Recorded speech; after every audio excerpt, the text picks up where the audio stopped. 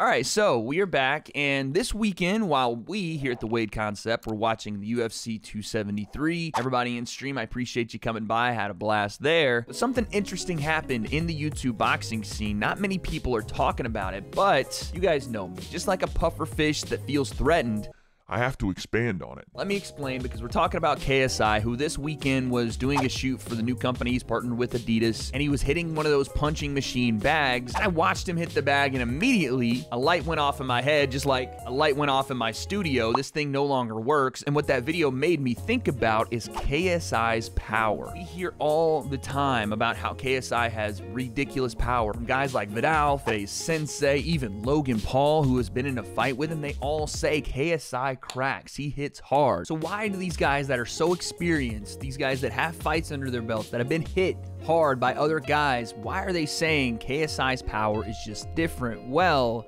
I think I got answers. So let's talk about it. The breakdown, let's go. All right, so this was the footage I was talking about this weekend. KSI on the punching bag machine. Even though he is very unorthodox, it's a bit of an advantage for KSI to be this kind of puncher. So let's take a look.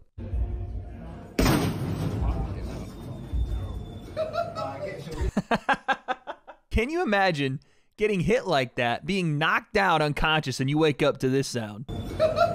You got knocked out by a guy whose laugh sounds like the Pillsbury Doughboy. And again, this looks like a pitcher off a pitcher's mound about to lay in a fastball. I would normally say that KSI is not going to throw punches like this, but I've seen KSI in almost every fight he's ever been in throw punches like this. KSI is a bit of an unorthodox brawler type. That's what he is, at least at his core. Here comes the hip. Look at the rotation all the way around. Boom. Now again, he catches that, and you heard the guy say that, on his wrist. So if he actually catches this on the fist and in the center of the bag, he's kind of off to the outside here. This is a heavy punch, no doubt. But something you notice, as he throws it, his hips stop and his back leg comes off the ground. So on contact, boom, it becomes an arm punch from there. Now look, his shoulders moving, shoulders moving, shoulders moving, hips are not. He's falling in with those hips. So it was hip, hip, hip, boom, and then it was arm all the way after that. So he could have even had a more powerful punch here had he just rotated those hips all the way across, just like he did with his shoulder, right? And again, it has tells like Mother Goose from the fucking nursery rhymes. In other words, you can see it coming from a mile away. You're not fooling anyone. It still generates a ton of power. Now let's talk about why. Nothing I'm about to say is indicative of anybody winning or losing a fight. We're strictly talking about KSI's power and where it comes from and why everyone seems shocked by it. Truth is, KSI's power on its own, outstanding, isn't the greatest thing that anyone's ever seen. I don't think guys like Vidal, Face Sensei, Leon Wills, or Logan Paul are saying that. I think what they're saying, and the real truth behind why KSI's power is so devastating, is because his mindset allows him to go to places others won't. Just the dog mentality inside him to say, I don't care if it looks good, I don't care if the technique's sound, you may even see it coming from a mile away, but I'm gonna hurt you. And my first comparison to try to prove this is the Logan Paul fight. Logan is a better technical boxer than KSI is. I know the comment section is gonna go crazy over that, but just go watch the video, the first one I made. It was a couple years ago. I broke it down pretty simple for you. And that's why when it came to the fight itself, being more technical wasn't a strategy of JJ's to do in the first place. He was gonna go in and throw big bangs and push Logan back with that pressure and try to navigate his range by just throwing massive overhands around the guard, A couple of those did land, one of which put Logan down. That is what makes KSI's power so special. That is why he has a power advantage even in the Logan fight, when the guy was bigger than he was and the guy was stronger than he was. And on its surface, the guy genetically is going to throw bigger power than KSI will if they just line up in front of a punching bag machine, which we saw. KSI threw a more technical right hand. He kind of cocked it out to the side and tried to split a right cross down the pipe, and it was effective. He hit the bag hard, sure. But Logan, on the other hand, threw a punch I've never seen him throw in a fight. Again, the same one we almost saw him snap his hand off with when he was throwing it in some other foreign country on one of his alcohol benders to find new creativity. But we did see him throw a massive overhand, real rotation behind his hips. Coming from the damn ground, he threw it,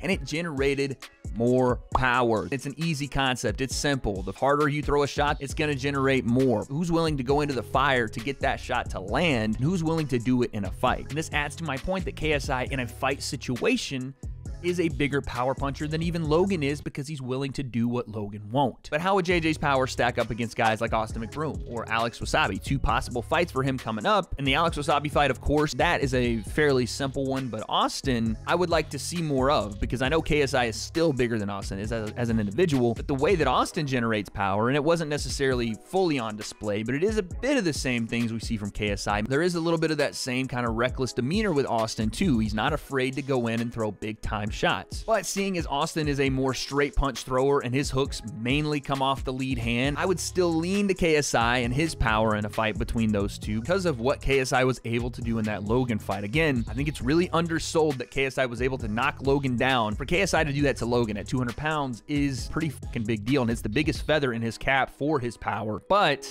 the question was, is KSI the most powerful in YouTube boxing? And I know if we're talking about the most powerful guy, and he may not be a YouTube boxer anymore, but that's where he started, we have to talk about Jake Paul. This is the one guy that I would say that at his weight, and this is a fight that probably won't happen, don't get your hopes up, I'm just saying if it did, KSI can't just outpower Jake Paul like he did versus Logan. That's not going to happen. One, Jake's more experienced. Two, Jake is the same type of dog. Not everyone's built like that. Logan is not built like that. Most guys in this YouTube boxing scene are not built like that to see a massive right hand come directly across their face and not be fazed by it and want to get back into that range to throw a right hand of their own or to mix it up and see what happens. Jake has put down every single person he's fought except Deji. And yes, you can throw the caveats out. He was bigger than Gibb. I understand that. He was bigger than Nate Robinson. I understand that.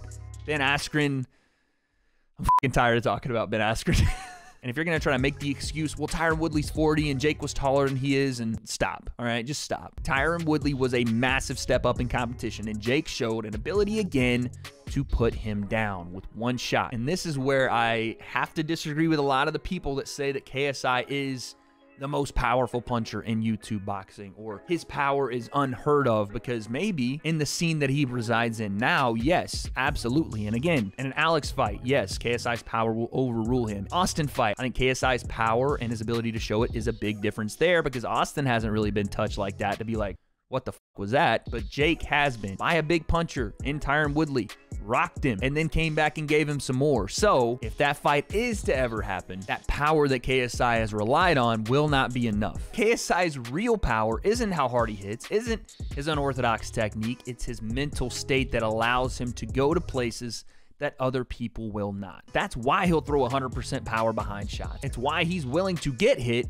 to land one of his bombs, and it's why he was able to and had the confidence to go after Logan Paul, who was the bigger, stronger, faster, more genetically powerful guy. Comes from here, and it delineates everything he does. But let me know if you guys agree with me. Why is KSI so powerful? Why does he hit so hard? Why does everyone say this? That's my theory. You guys let me know yours down below. And the biggest question is, when do we get to see that power again? Not on the punching machine bullshit that we already just saw, but some actual boxing, sparring, in the ring, in a fight. August is the rumored date. Wasabi is the rumored opponent. I don't know any of those answers, but in the late summer, I guess we'll find out.